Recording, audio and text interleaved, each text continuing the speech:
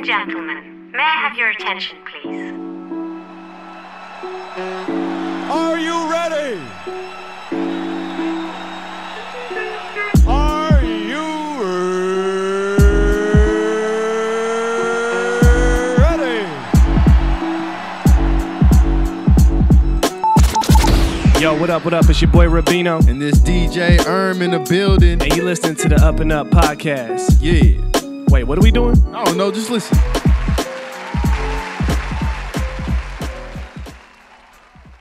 Yes. Welcome. What's up? What's up? ladies and gentlemen, welcome.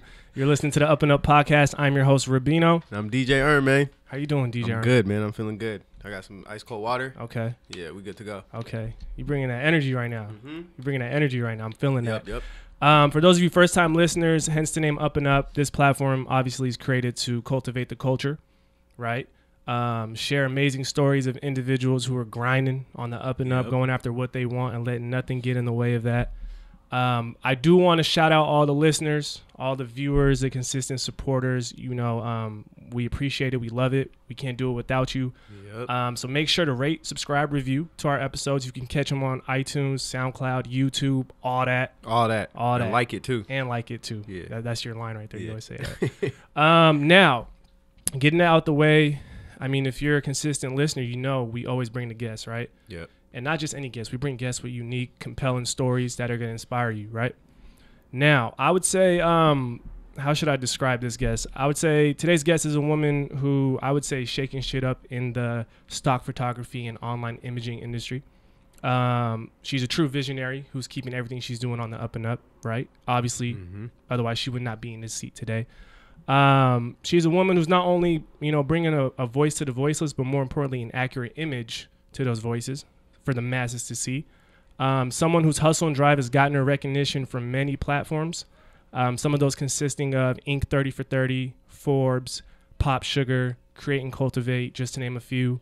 She is the co-founder of digital stock photography company TONL, along with her partner Joshua Kissi. Is it Kissi? Yeah. I said it right? Okay. You got it. Our guest is none other than the trailblazing, culture cultivating, and diverse champion, Karen Okonkwo. Can I get a round of applause? Welcome. What's up? How you doing? I'm doing so great. Thank you. Thank you for being here. Thank you for having me. This is amazing. Oh, man. I'm feeling the vibe. It's like a real African vibe in here, too. My sleeves are up. Hey, she's about to get to work. Okay.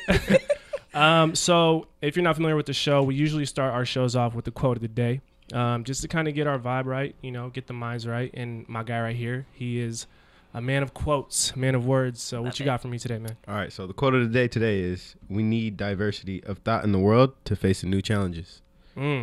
Preach. Yeah. And who was that by? Tim Berners-Lee. Tim Berners-Lee. Yeah. Can you say that quote one more time? I want to. We need diversity of thought in the world to face the new challenges. Okay. I like that. Now, to kind of explain, we bring in the quotes because we also want to have something that'll tie in directly to our guest story. And so for everything you're doing with TONL and the stock photography industry and everything else along with that, we felt that ties in. But before we get to that and everything you're currently doing, I do kind of want to take it back. A lot of what we do here is show people who the person behind the movement is, right? So where did things kind of start for you? Where did you grow up and how was that upbringing for you, if you can? Yeah, so I'm first generation Nigerian, so Naija in the house. Shout out yes, Naija. so Yes. Naija no de carry last. Hey. And I, am the second child of 5 children in upper middle class household, and just like all of us Africans, my parents wanted me to be a doctor. The joke is either you're a doctor, a lawyer, an engineer, or a disgrace to your family. Damn. That's real. That's real. Lucky for them, there really was no pressure. I liked to argue a lot, so I wanted to be a lawyer. Unfortunately, I was in a car accident. I wasn't the driver, but as a result, one of my friends passed away, and I was forced to be in a room with a lawyer for like 6 hours. And after that experience, I told myself that I would never be a lawyer again. But what I did love is just helping people. And so that really shifted me into the medical field. Okay. So anyway, the story is that I got a scholarship to Arizona State University. So I grew up in Arizona. Okay. But my junior year, I decided that I did not want to be a doctor. So it's like, what do you do when you've devoted 3 years of the 4 years you have left in school to something that you actually don't want to do? That's How do you change course? That's a commitment. And in an African household, of course, when I told them I didn't want to be a doctor, they actually called a family meeting, similar to how you guys are facing me right now. Wow. And he's like, Kissi. That's how my dad says it. He's like, well, what do you mean that you don't want to be a doctor, huh? What are you going to do? And it's like, I really couldn't figure that out. So I went to this event called the African Festival, and there was a homeless man who was standing at the door. And he pointed at me and he said, you're a businesswoman. You're going to tell people what to do someday. And I was confused because I've never thought of business. And I was like, who is he talking to? So I did the whole like commercial movie look where you're like looking around. And, like, is it me? And I was like, me? And he just was silent. And I was like, you know what? God sends messengers. And that was my sign. So I went home that night, literally that night, dropped all my science classes. I filled them with some electives. And lo and behold, business communication was a new major that was starting on the homepage and said apply. And that's how I shifted my whole trajectory toward business. Wow. I graduated on time and ended up getting into medical sales. Yeah. And that's how I got here to Seattle. That's okay. That's crazy. Thank you for sharing that. And but there's a lot that we touched on in there. I think it was like finding your truth, right? Yeah. Is that what you would say? Absolutely. And in college, that's pretty tough for people to do. Yeah. You know, Yep. You know, every class you go to, there's $1 being spent to be in there. Again, family pressures and things like that. Yeah. So I guess for those who are listening and watching, what was it, you know, that kind of, you know, because I mean, yeah, you did do that. You did go and drop your classes, but what was it in you that said, man, you know, F this. This is what the move is. Yeah. Well, it was twofold. The first, I'll just say that what it was that I could not excel. Like everything was pushing me against being successful in medical sales. If you want to be a doctor, I would hope to God you would want someone who's a doctor who's getting A's in all the courses, because I was getting like B's and A minuses and C's. And it's just like, if something is not aligning with you, there's a reason. And, you know, for me, I just also really enjoyed what I saw as the curriculum. It looked like it aligned more with me. And so I wanted to leverage what I could with the scholarship that I had to be able to just figure it out. Like if it didn't work out, at least I did. At least I listened to the inner voice rather than just trying to please everyone around me and be miserable. Yeah, that's important. No, that's real. That's real. Yeah. So, so how did you like start going into like tonal? Like, how did that come to you? Yeah. So because I was at Arizona State University, it was really important for me to be really social and get myself acquainted with different groups. I didn't know much about sororities, but I had seen a lot of Black women who told me that they were a part of a specific sorority and I wanted to join it. So long story short, I actually got diverted from joining that particular sorority and went through the more traditional Panhellenic route of going through recruitment. And I ended up joining a sorority called Kappa Alpha Theta. And I met some wonderful women in my sorority. And I started to just observe a lot of these women. And outside, if you looked at them, you would think, oh my gosh, they're so rich, they're so popular, they're so this, they're so that. But then when you actually ask them, hey, where did you get your sweater? They'd be like, Walmart, Target, Ross. And I was like, how many women would die for an association to be with other women? And how many of them would love to actually know all these secrets? So when I left or graduated from college, I ended up thinking of this idea. I was like, what if I started a website called The Sorority Secrets, where I share best kept secrets from beauty to fashion to, fitness and everything in between. But it needed to be told through the eyes of sorority women. So that's what I did.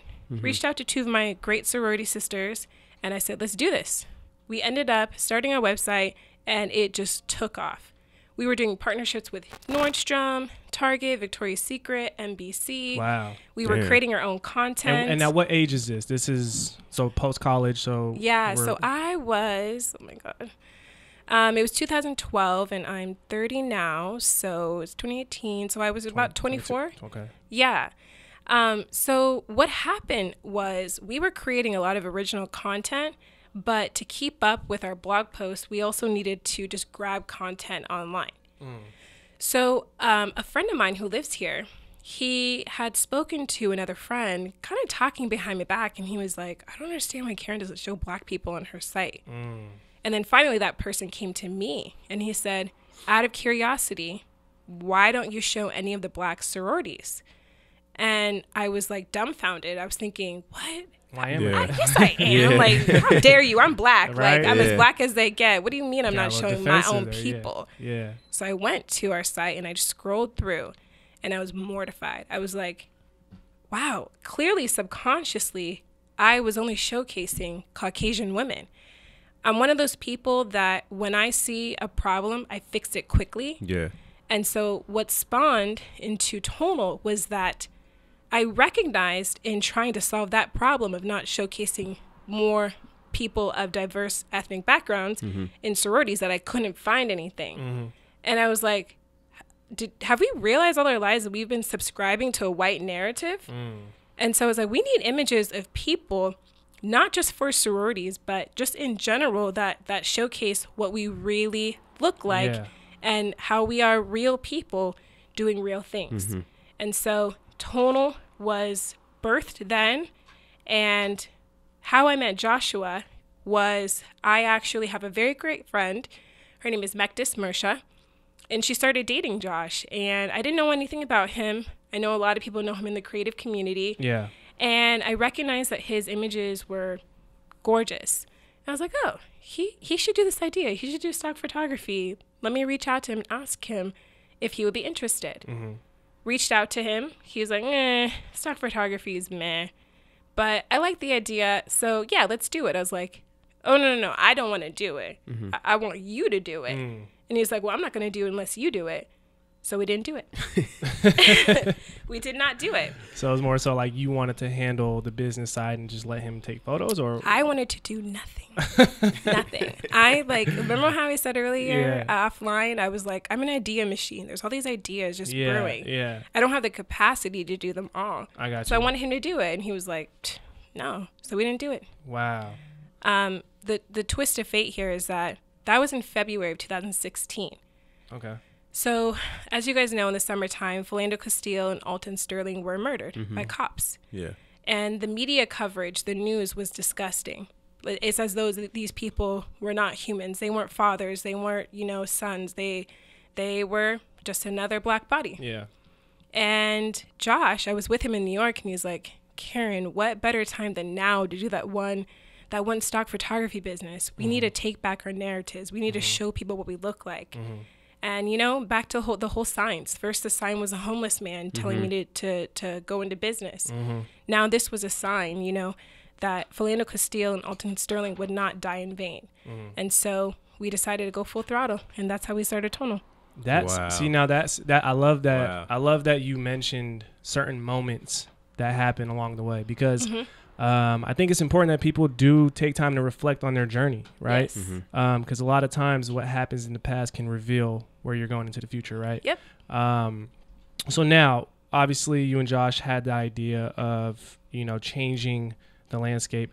Now, how much research went into that? Because, for me, and I'm sure for a lot of people, we go to Macy's, we might go to Nordstrom's, and we see the big blown up, model photos. Right. I don't really care because I'm here to buy my shirt and get the hell out, right? So I don't really pay attention to that. But subconsciously, you're right. We don't see ourselves out there. Yeah. So, how much research went into it? Did you go and see, okay, what companies are thriving right now? I know there's what are the companies like Getty Images and I don't know. I'm not Yeah, familiar, Shutterstock. And by the way, all Shutterstock. of them have reached out to us to partner. Really? Yeah. Wow. Yeah. Okay. Yep.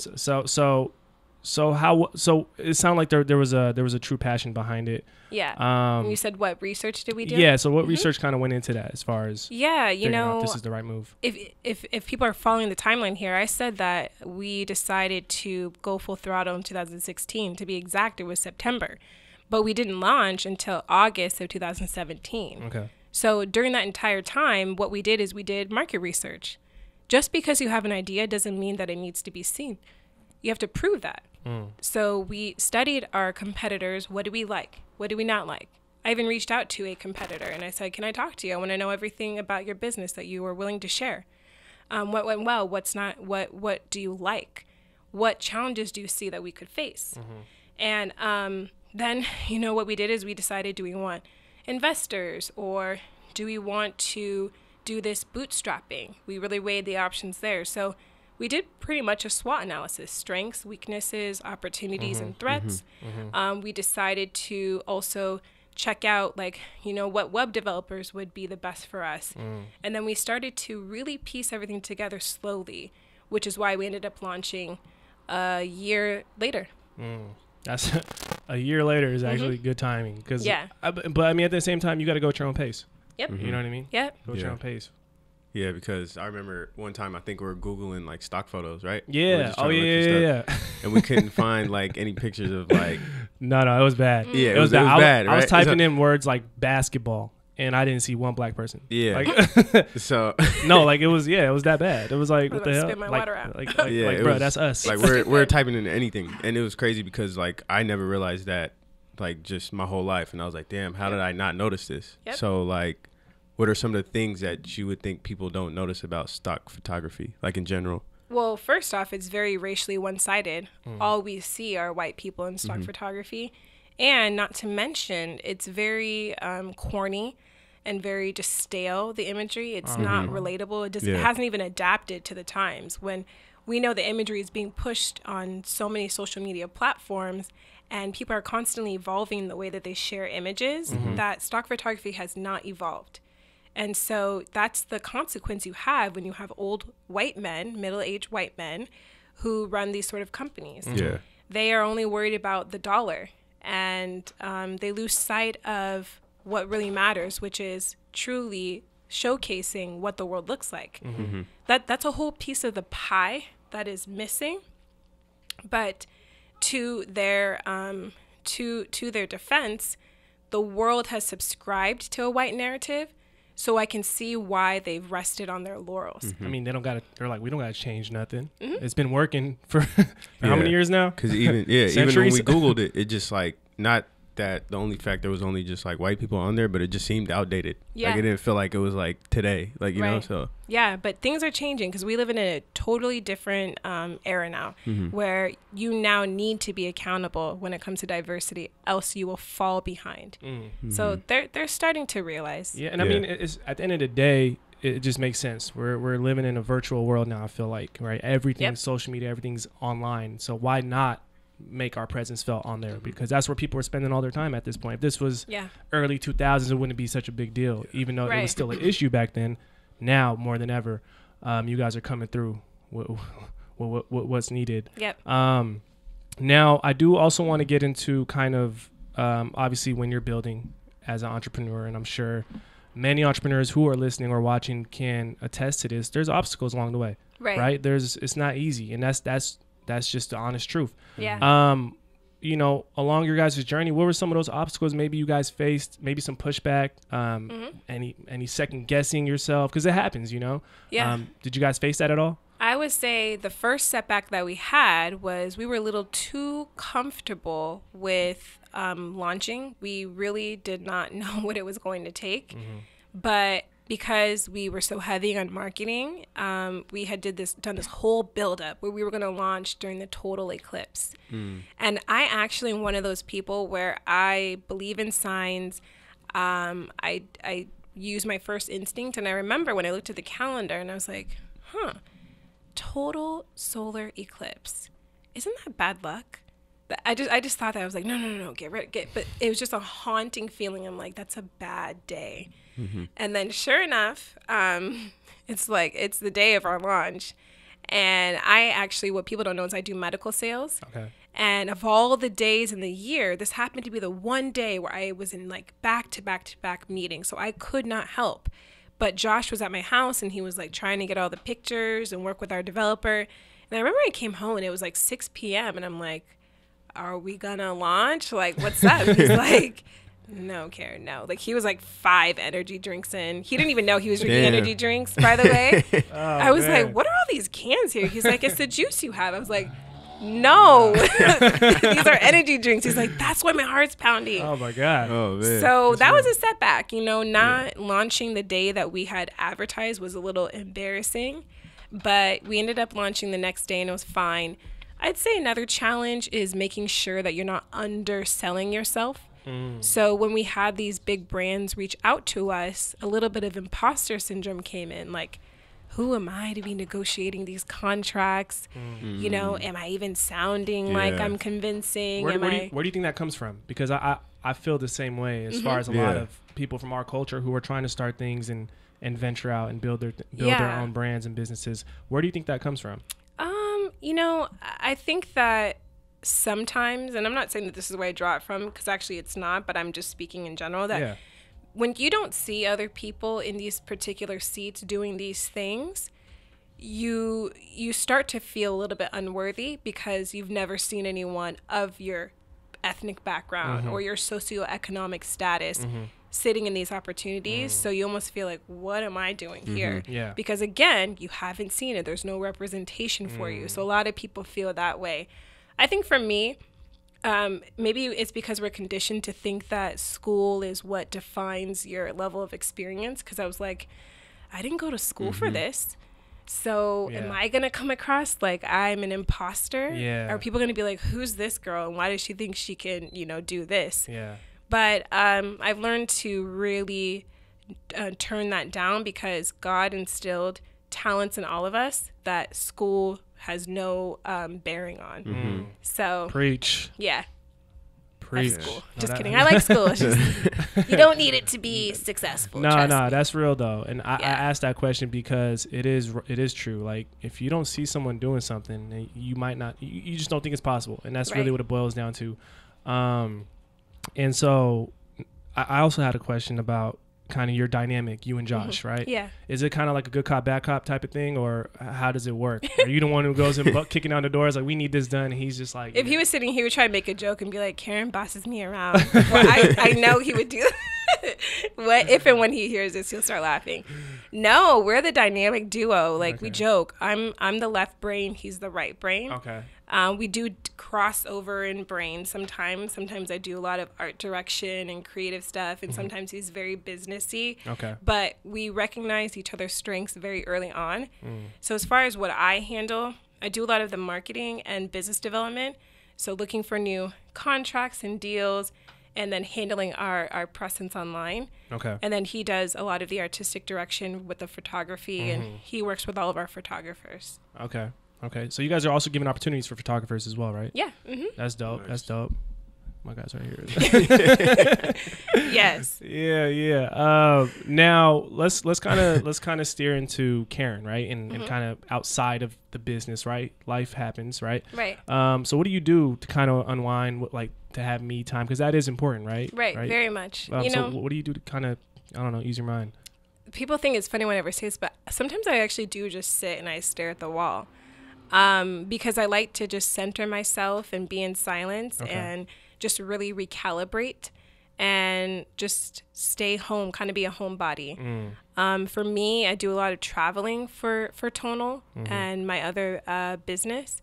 And so being home is a sacred time. So I really just love to be quiet and still. I also like to travel. I think that traveling is so important. You need to get to know the world and realize how you are literally just a little speck. But even though you are a speck, you could have such an impact with the world. And so I've traveled to 14 countries so far. And Wow. I plan to hopefully visit all of them before I die. So yeah. I love to travel. You got 13 Yeah, up no, on I me. agree with that. I agree with that though. Y'all, yes. Because there's like a lot of stuff, you know, you need to go actually see. And it Yep. kind of brings you, like when you come back home, you kind of have like a new idea to do something. Like You're like, refreshed. Oh, yeah. yeah. You Especially when you go back to the motherland. You know, for me, Oh. Nigeria, yeah. it's refreshing.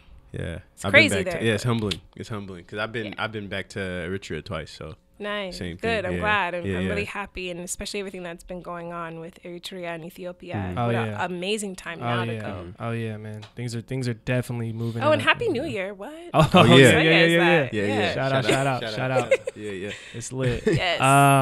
So what is something that I guess for you with Tonal that you are accomplishing now that you probably didn't foresee happening? Like, you know how oftentimes you jump in like, all right, we're gonna make sure this happens, we're Yeah. gonna make sure this happens, and then when something else happens, you're like, oh shit, that just Yeah. happened. Like, is there anything that may have popped up or emerged that you didn't expect? Yeah, I don't know what it was. It was so weird. It was like, I have all these weird ideas. They usually happen at either 3 a.m. or when I'm in the bathroom. Those are the 2 times I have like a brilliant idea. And I was just like sitting at 3 o'clock and I was like, Forbes 30 under 30, Forbes 30 under 30. Literally, there was a voice. I don't even know what prompted it. And I was like, oh, I should nominate Josh. I should nominate him on behalf of Tonal and Street Etiquette, since I know he co-founded that with Travis Gums. And I did that. And I was like, you know what? Like, I had a friend, she's like, how about you nominate yourself? I was like, or how about you just nominate me? Shouldn't that work? And I was like, you know what? I think I'm the best person to speak about myself. So not only am I going to nominate Josh, but I'll nominate myself. This is the last opportunity I could ever have. And we ended up being finalists for Forbes 30 under 30. Wow. We didn't get chosen, but it was so cool to know that we had made it that far. Yeah. And then in a twist of things, we ended up, as you mentioned earlier, on Inc. 30 under 30. Yeah. And I realized that I wanted to be on an under 30 list. And it was just really cool to know that one decision to start a company could open up that sort of a door where we could get that accolade. Yeah. And the doors continue to open.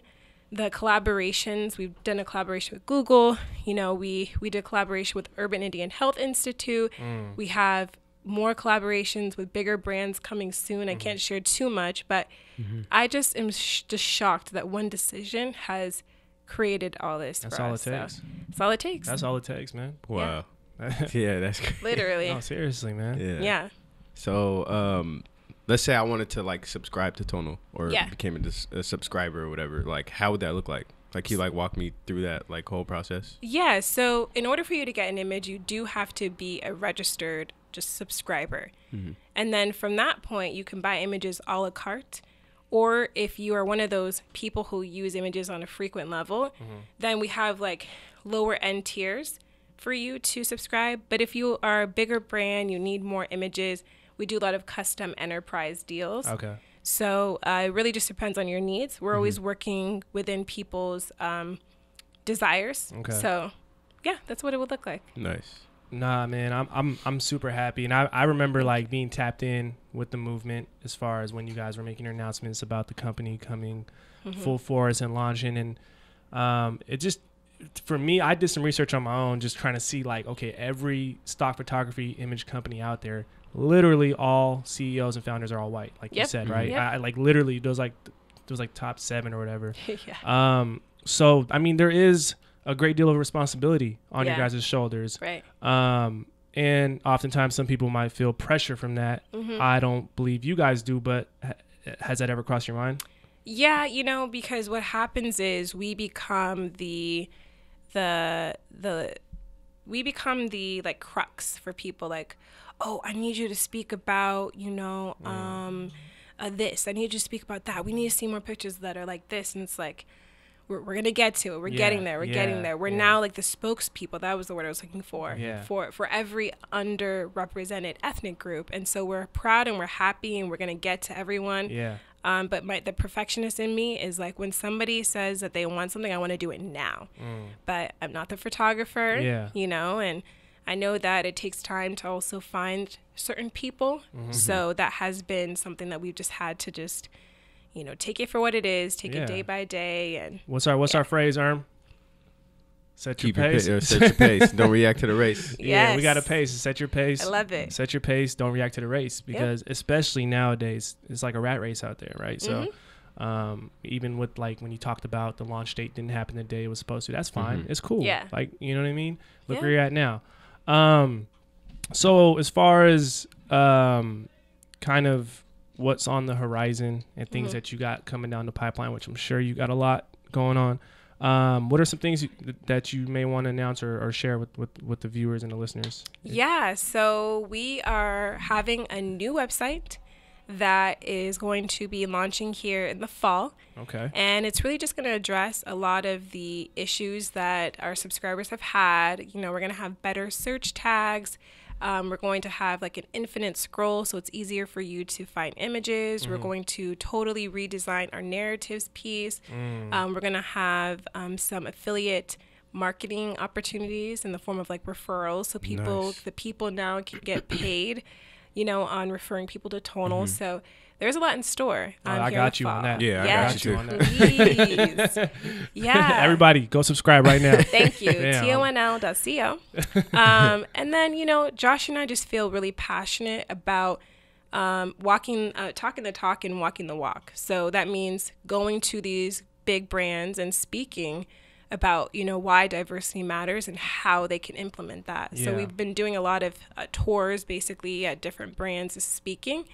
I'll be speaking at Women in Digital. Yeah. It's a conference here in September. It's actually tomorrow, the 12th to the 14th. Okay. And, you know, Josh also has some recognition that he'll be getting at Ad Color. He got nominated for an award there. So we're just making a lot Shout of out to Josh. appearances. Yeah. Shout out to Josh. dope. Yo, That's dope. man, because I be noticing that. I see that you do a lot of speaking events. Yeah. Whether it be for college students or even adults, right? Yep. Like that has to be probably some of the best moments for you, right? Absolutely. To be up there. Obviously, you're a very confident woman, right? You got conviction. You speak with conviction. But Thank you. like being able to directly impact people with your words and your experiences. Is that something you wanted to do? Were you always a public speaker? Was that something that was in you, or like how does that come? Because I feel like if you're not a public speaker, like how do you just become, you know, goddamn Will Smith or like you know something like that, or you just talk in front of anybody? You know? Yeah, you know, it's funny that you asked that because yesterday I was just thinking about it. I was like, because somebody else had something about me and my speaking, and I realized that it doesn't actually have anything to do with like being this well-spoken, you know, public speaker. It's just confidence, you know, and confidence honestly can't be taught. It's something that you have to create from within. It takes certain experiences. And for me, I know that I'm speaking truth, so I'm not worried about what the audience thinks. And so That's real. I also will give credit to my parents. You know, my dad was always very articulate and eloquent, and I used to try to mirror the way that he talks. And, you know, African parents like speak in like all these different, what is it? Like metaphors and all this stuff. And so you're just trying to keep up. You're like, what? They got their own like secret coded language. Yeah, I'm like, just be straightforward. So yeah, I just always I'll say that rubbed off on me, but it's just more so being confident about what I'm speaking about. Yeah, no, and I love that. I love seeing women in business, you know, because obviously we need more of that, and it's always good to have someone that young girls, young women can look up to and say, yo, if she's doing it, I can do it, right? Amen. Yeah, and then so, did you have anything else you want to ask? 'Cause I got. Yeah, what's one, maybe not one, but what's some like words of advice you'd give to somebody who's trying to like jump into the stock photography business? Ooh, don't do it half-ass. I remember I read something on Twitter where somebody was like, well, TONL wasn't the first to do it. And I was like, but we were the best to do it. There because we looked at what was out. First off, I didn't even know that anything was out there, real talk. And then when I did see it, I was like, you know, not bad. I appreciate the effort. I think the intention obviously was there. But if you're going to do something, don't do it half-assed. Do it like as if you put your whole money and life on the line. And that's why it took us a year, because we were not going to mess around with it. If we're going to do it, we're going to deliver it correctly. A lot of times people are so eager and excited to get their idea out. They did not do any of the due diligence to actually figure out, how can I deliver this in the best way that I can actually get a return on my investment. Because people, they're just like, oh, no one's listening, no one's watching, no one's buying stuff. And it's like, well, where's your marketing plan? Yeah. Oh, you didn't make one. Where's your business plan? Oh, you don't have a 1-year business plan? You don't have a 5-year business plan? Yeah. And so I would just say, take your time and come out number one, or don't come out at all. Yeah, I agree with that, because it's like, even me, there's like there'll be some ideas I have, and I'm just like, I want to hurry up, get it out of there before somebody else thinks of it or something like that. So that's a common, you know? Yeah. And it doesn't need to be like, so people are like, well, I don't have the money. It's like, you would be surprised what you can come up with just a little bit of cash. Because if you have a good enough idea, all you really need is just great marketing. Because there are plenty of people who have certain ideas, but their marketing plan either sucks or is amazing. And you're like, why is that popular? Like, I'm really confused why that's popular. And then you realize, oh, they're killing it in the marketing world. Like, every corner you turn, you see an ad from them, you see somebody repping them, and it's like, branding's everything. Okay. Branding is everything. Like, yeah, I agree with that 100%. Now, I always ask this question for our guests because it'll sum up kind of a lot that we've talked about today. Yeah. But it'll also kind of cast what's ahead for you. So if you can, because I know some people came up here and like, if you can, what's one word to describe what keeps you on the up and up? Legacy. You can explain too. Okay. Because you cannot will your job to your family. Jobs are not generational, but leaving a legacy is a legacy that you can pass down. And so for me, I'm doing this because I want my great grandchildren to know who I was. And there are a lot of people who unfortunately die with a lot of dreams that they didn't activate. And I want people to know who I am, but I also I want them to know who I am because of what I've done for them. And I know that getting to a certain level in business financially will allow me to spread more help and good for people. And that's a legacy. You know, there are people out there who you'll always remember their name. And they say, there's a quote that they said, you don't actually die when you die when the last person says your name. So as long as your name is always in someone's mouth, you'll never die. And that's the impact that I want. That's real. It's all about impact. Yeah. At the end of the day. For real. Yep. Let me get some snaps real quick. My brother would love this. My brother is a snapper. That was real. But yeah, man, Karen, we appreciate you for coming to the show. You know, we wish you so much success, you and Josh. Thank you. I really appreciate. We appreciate you guys. Yeah, and I'm proud of you guys for what you're doing. This is thank you. Very commendable. Thank you.